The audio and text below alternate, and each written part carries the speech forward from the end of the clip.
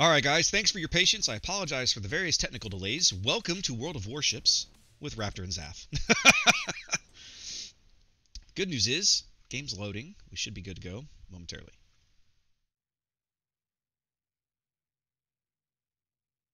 Here we go.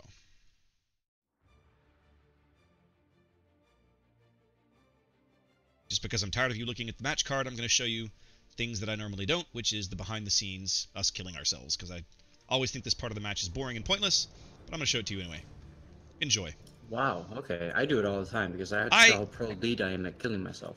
I've gotten to where I don't show this because it's like, who wants to watch 35 seconds of me or 60 seconds of me torpedoing myself? You know, it's just whatever. Do you really think that everybody is actually watching right now, or how many do you think are actually just listening in? You know, a fair point, I guess. I don't know. I mean, it is a visual game. I hope they're not trying to treat this like radio. This isn't like baseball. Battle starts. Are you sure? I mean, you got a great voice for it. Well, yeah, but I have a face for radio. That's what I keep getting told. I didn't want to go that far, but thank you. Oh, I've been saying that about myself for years. You know, Halcyon, one of the admins of the tournament, caught me the other day. We were chatting on voice, and he goes, "I have to ask you a question." I said, "Go ahead." He says, "Are you in radio? Do you do like radio announcing?" I was like, "Oh, hell no." Awaiting instructions. I don't know about you, but I remember when I was a kid, I used to play with my boombox, and I used to like record radio announcements and stuff just because it'd be fun. Fine, I guess I'm alone in that. No, I'm sorry, I was busy launching torpedoes at myself. I've done some of that myself over the years, so yeah, I hear you. Alright, well, we're slowly getting to where we're about to die. Here goes some torpedo hits for me. Oh, look, no floods. That's fantastic. Hopefully these will flood me out. No floods on my first. Yep, and now I have your problem. No floods. So we'll send up a bomber. Get wrecked. Oh, here's the flood. Yes! I'm gonna beat you. Not very hard to do when I can't flood myself with my own freaking torpedoes! So I hate doing this. It wastes so much time. Yeah, but it's kind of fun to look at this ship. Alright. So while my ship burns to the ground, let's look at early deployments. We have Montana, Des Moines, Hindenburg, and Grozavoy headed down towards C.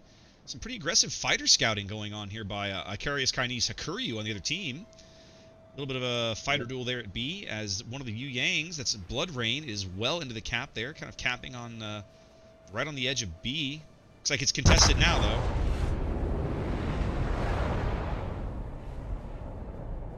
Our Hakuryu is using the space camo because that's better, so we're gonna win. That's right.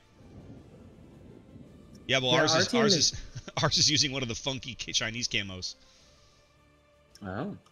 All right, so B cap now ticking up, was ticking up for MIA, is now back to ticking up for MIA again. Yeah, Explosive Dumpling and the Grozavoy decided to come back out, most likely for fear of the Yu Yang once he got spotted.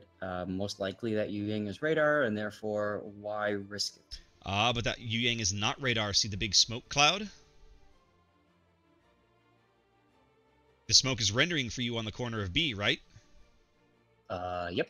Well, in the usual camping island area? You got it. Yeah. So in my mind, that may have been a bit of a mistake. There was no need for him to do that, knowing that the smoke was there, knowing that one of the destroyers had laid it. I mean, it could have been the Grozavoy. He doesn't know which destroyer, probably, unless it was spotted. Was it spotted and verified as the Yu Yang? But based on the fact that the Grozavoy last spotted on our side was at C, was heading south by C cap, and C is now being capped, it's a safe assumption that the Yu Yang is indeed smoke. Fair enough. Well, B and C going early to MIA as the big push from Knuckles seems to be up north. A Khabarovsk in the C cap, backed up by a Republic and an Henri close aboard. A Des Moines, a Montana, and Hindenburg up there for MIA to try and slow down that push, but that's a lot of speed with an Henri and a Khabarovsk. We'll have to see how this works. I do like seeing Kaba in competitive because I think she is a competitive boat. So it'll be interesting to see. I'm watching her very carefully here.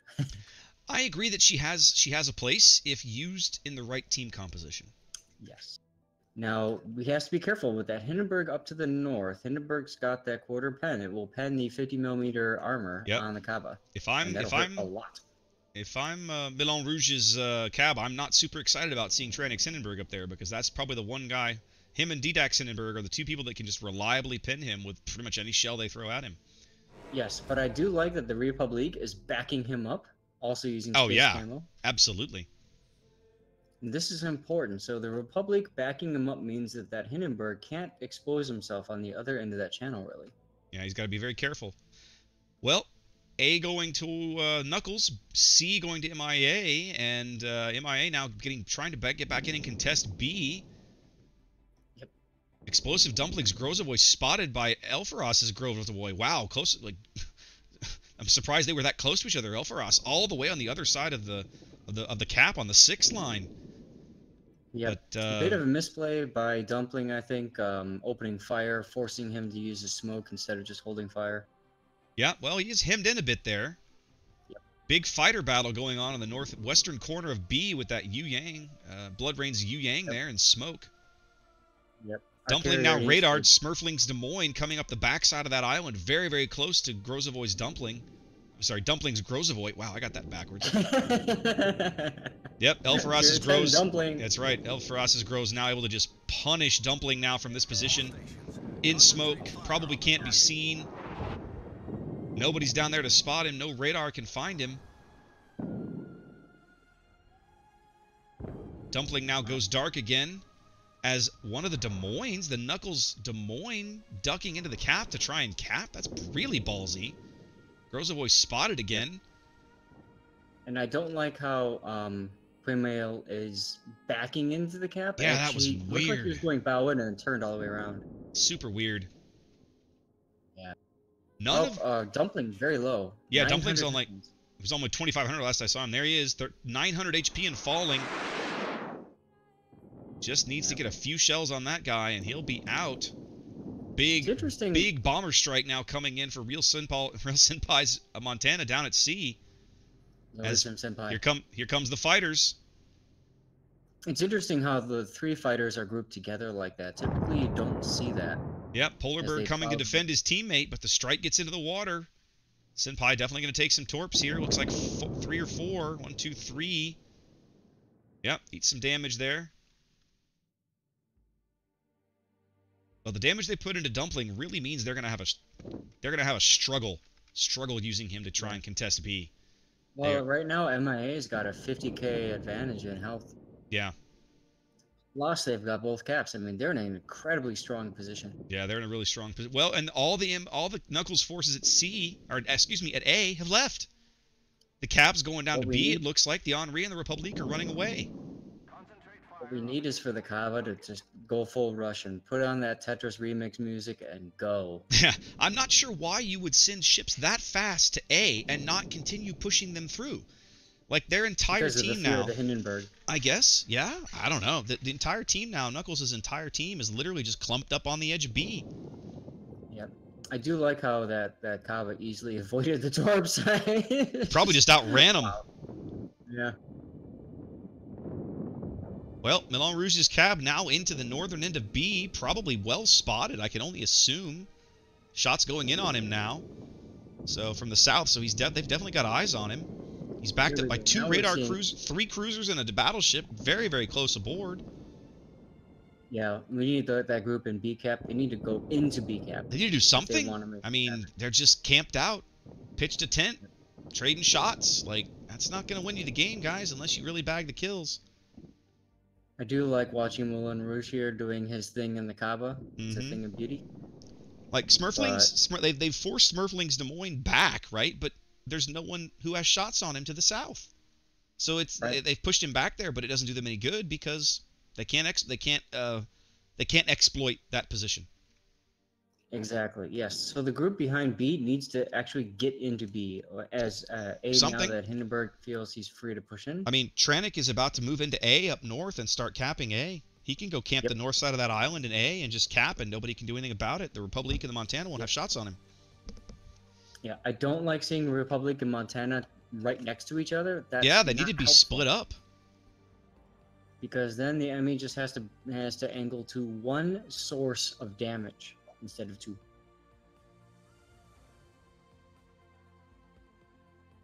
Some very interesting choice of strategy here by Knuckles early on. They're about 140 points down as we approach the halfway mark of the match here on Islands of Ice. MIA probably still Quimo just took a big hit. Sorry to cut in like that. That's okay.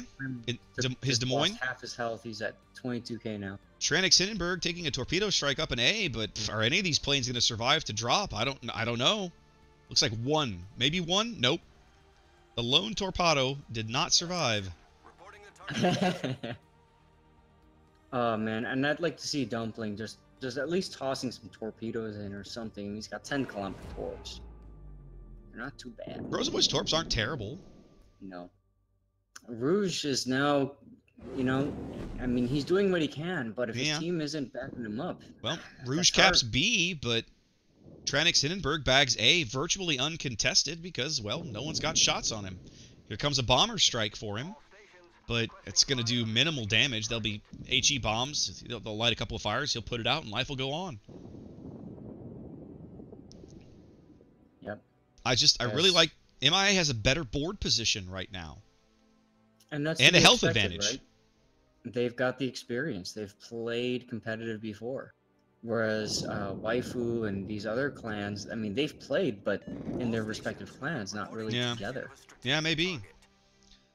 Real Senpai's Montana now in a great position to dump shells into the Moscow or the Des Moines up at B. Oh, Quimil dead. Yep, DDAC finally first kill of the game going to MIA here on Islands of Ice. Attention, reporting the target position. Well, Knuckles strikes back as the title as their team name would suggest, as the Republique bags a kill in response. Now the Republique is now in the cap with Tranix Hindenburg. I tell you, if I'm Tranix, I just run up and torp the guy. Yep. And if I'm that Republic, I'm thinking, how do I avoid that? Well, he needs to turn south, right? If he turns to the south side of that island, he can avoid that. He's going to be turning south regardless because of these torp bombers. He is turning south already. He's not moving very quickly. No, I don't know why. He's pulled up. Oh, that's the Paris. That's the fancy space camo. Yeah, I see what you mean now. Stay at least one torp there. Rosenvoy using defensive fire to try to ensure that he only takes one torp instead of two. And I'll tell you what, in addition to the people viewing this, my cat has decided to join me. Yeah. Well, Tranix making the smart play at A here, right? I mean, if they're not gonna oblige him, it looks like he was gonna reverse and back up and get out of the cap, but now he's going forward again. It looks like I like it. Swag over 9,000 boy is splitting up. Yep. And they're gonna I think Tranix hit the Hindenburg from both sides. I think Tranix's gonna be able to get a good torpedo strike on one of these guys. It looks like he's turning to opt for the Republique. He's gonna use the island. Here comes another torpedo bomber strike. Tremendous amount of Knuckles firepower devoted to A right now. Yeah, and the problem too with that Republique is I'm seeing him getting spammed right now by Yu Yang. So we know that means Deepwater Torps are probably coming his way too. Yeah, well, here comes the Torp Stripe on Tranix. Gonna need at least 2 or 3 of those. Maybe no 2. No defensive fire, which is interesting. No, his DF is probably still just barely on cooldown. He eats 2 in the forward end of the ship there, as the other torpedo squadron doesn't survive to drop. Plumber barely manages to dodge the Deepwater Torps, but he is continuing to get burned. A lot of drama at A, but not for a lot of thunder and lightning, but not much gain. Real Senpai under a tremendous amount of pressure down in C. The Henri has a huge health advantage on him right now, as looks like he's on at least 2 fires. Senpai is going to be going down here momentarily. MIA is going to lose a battleship down at the bottom end of the map. This is good. I like the Henri's position. Henri's playing very well. Senpai was moved up a little aggressively and did not have as much support as he would have wanted. That narrows the score now. Less than 100 points separate the two teams with about 7 minutes to play. Now what needs to happen is the Henri needs to get into C cap now. Look at Rouge's cap. Look at what is happening. Cabarros charging a Montana and getting torpedo dropped at the same time. And the torpedo drop takes him out. Holgerberg's Hakuryu doing fantastic work there, defending his teammate from a torpedo strike. He does still eat 1 torpedo. Stone Smasher taking 1 in the stern, but certainly not enough to kill him there. Yeah, that was, I don't know what the point was for that. Look back at A, Tranix still having, ooh, wow, big hit there from Republique, but Deepwater Torps now coming in for Plumber. This is going to end his game 1, Here come 3 more, 4 more, bam, bam, and that is done. Tranich now just having to deal with the Hindenburg crawling up his stern as he turns to starboard to dump some of his port torps out that way. Another torpedo strike coming in for him now.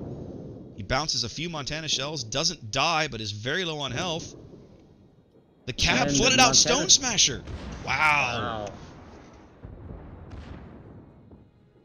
Tranich polishes off the torpedo strike. Some of these torps are going to land on 9,000. He takes 3 in the bow. He's double fire. Probably flooding. He must have repaired because the fires and the flooding are out. Another decent salvo on Tranich, but not enough to kill him. Tranich repairing now. As swag on 10K under focus fire from the Yu Yang and Tranich's Hindenburg.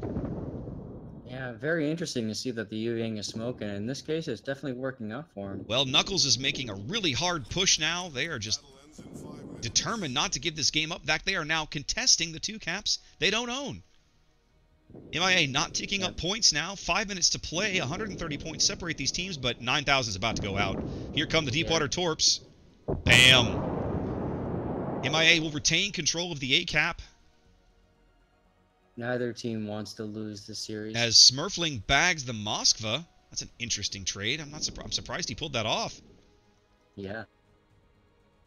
You know what else surprises me? Dumpling is still alive somewhere. We haven't seen him in forever. Though, he's alive, but I don't know what he's really doing. 4 minutes to play. MIA 1 ship up and about 200 points up, but Knuckles pushing hard now, bagging, turning C around. 2 surviving cruisers down there for them.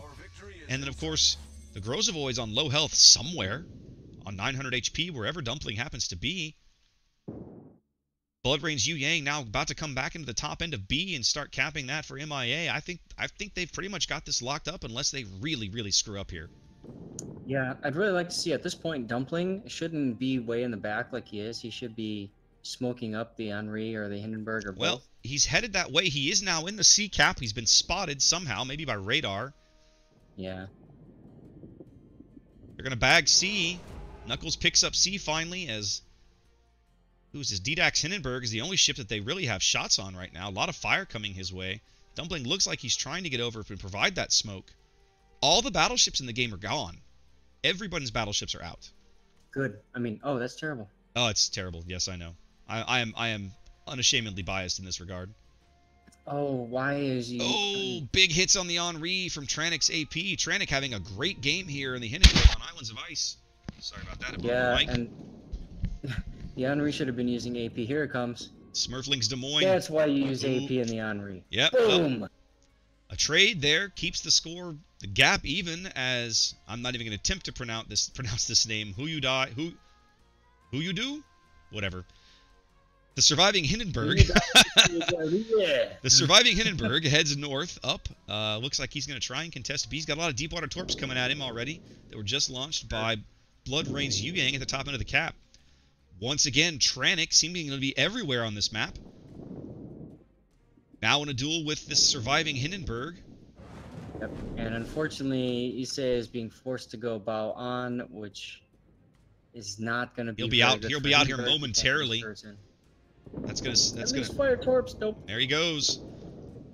That leaves the Grozovoid. Dumplings Grozovoid is the last surviving surface ship. Who would have thought it? That ought to wrap it up. MIA here looks like they're easily going. Well, I would say easily. It was a good game, but they've certainly got it now. Claiming victory here on Islands of Ice. GG to both teams. MIA going up with 1 match in Group 5. It's time for the Hakuryu to commit seppuku. Indeed, and I've already gotten a message. Adopt and Impact are ready for us as soon as we get out of this game. So no waiting for the next game, folks. Stay with us. We're immediately going right on to Group 6. We're going to show you Impact and Adopt a Tomato. Should we just go now and we know what the result is? We'll wait to finish. I like to let the game finish out and show the final result tallies and everything. Okay. They're blaming you, Zaf. Look in chat.